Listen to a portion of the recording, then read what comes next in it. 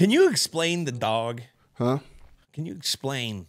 I think the dog. The dog is a mentality. You know that and under any circumstances are you gonna break me? I'm gonna win. I'm gonna every play, even if you knock me down, I'm gonna get back up. I'm gonna come at you the same full tilt all day. And when adversity strikes, you still don't drop your head, and you got that mentality that I'm gonna beat you this play. If you beat me, the next play, it's on.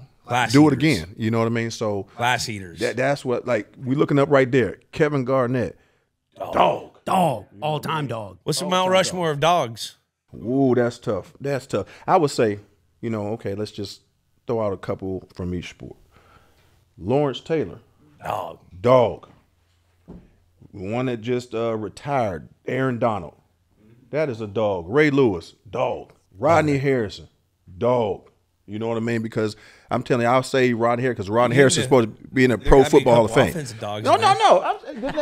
I'm going there. I say, okay, no. Hey, Jimmy Smith, dog.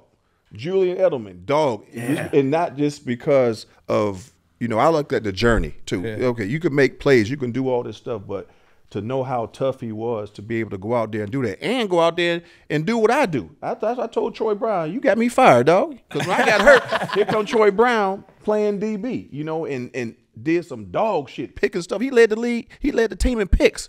You know what I mean? So when you guys come in and do that and can do more than just your job, and you do it with so much passion and you're successful, because no one expected you to be who you are.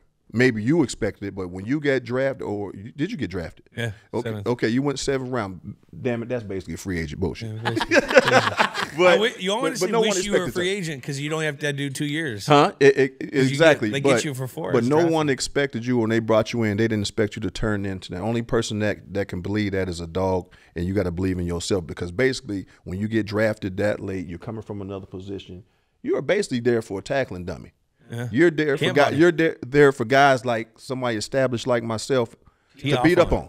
Exactly. So for you to make it, you a dog right there, and then to put out there and perform, and then you had some of the top corners out there that didn't want to see him. So that right there, you fit in the dog. Tom Brady was a dog. Because from day one, he came in there and he wanted to compete. He gonna talk shit, and I'm telling you, we used to light him up. But he coming right back at you as a dog, gonna head bunch you. He gonna fight you, come at you, and he was not no punk. And that's what, then, hey, he ain't no punk right there. That was like a compliment. Oh, he ain't no punk. Nowadays it's like, he ain't no bitch, but he ain't no punk. You know what I mean? So that was Tom. I look at like receivers, like, again, Hines Ward was a dog. He wasn't fast, he wasn't in, but he will sit there and rock you. You know what I mean? He will blindside the shit out of you too. So you always got to keep your head on the swivel. So I look at the tough guys. Even like I said, T.O. Randy Moss was a dog. You know what I mean? Because he was tough. Chris Carter, Michael Irvin. He will fight you all damn day too. You know what I mean? So I look at so many tough guys, but like just skill.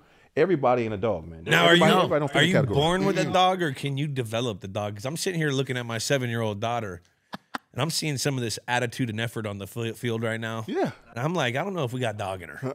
we got puppy. You know what? We might have puppy in her. My mom told me, when I was younger, she said, you used to get your ass whipped. You wasn't that tough. But I remember one time that I came home grinding, and she made me go back out there and fight.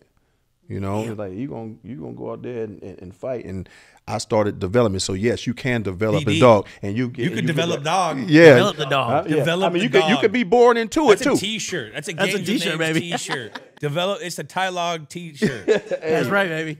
I developed over time, and you get that confidence, and then it's like when you realize that you got to believe in yourself. That was my whole thing, was always believing in myself, no matter what anybody thinks. That's what a dog is. A dog is someone who believes in himself no matter what the situation is. Right, absolutely. If the situation is against you, if the world is against you, right, still think you're going to do it. Yep. Because when you stay ready, you ain't got to get ready.